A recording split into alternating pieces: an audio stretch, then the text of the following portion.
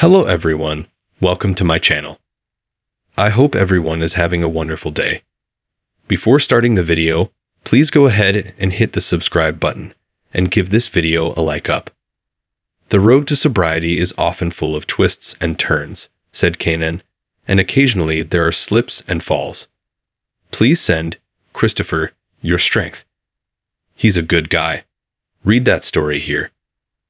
On June 6, General Hospital leading man Maurice Benard, Sonny, shared a photo and videos from Christopher's visit to his ranch.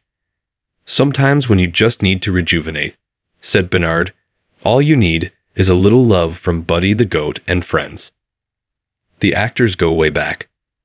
Benard had already been at General Hospital for 3 years by the time Christopher joined the cast in 1996. In March of 2022, Christopher, a father of 2 who also starred on Days of Our Lives as Stefan, visited Benard's vlog, State of Mind, and opened up about the origins of his issues with alcohol.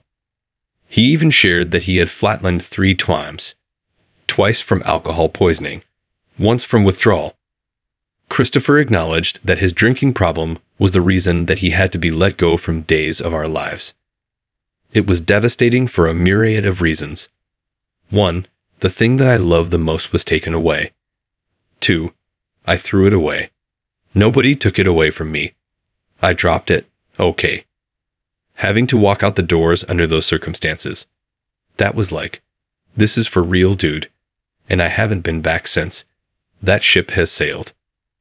The beloved actress turned director, who played Robin Scorpio on General Hospital on and off from 1985 through 2021, didn't mince words.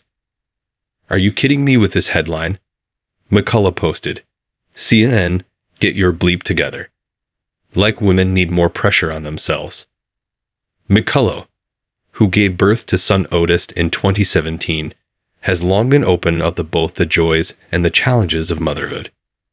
A moving personal blog post after Otis was born detailed how breastfeeding gave her a few rolling panic attacks and left her wondering how the hell I was going to keep this little human alive with my body.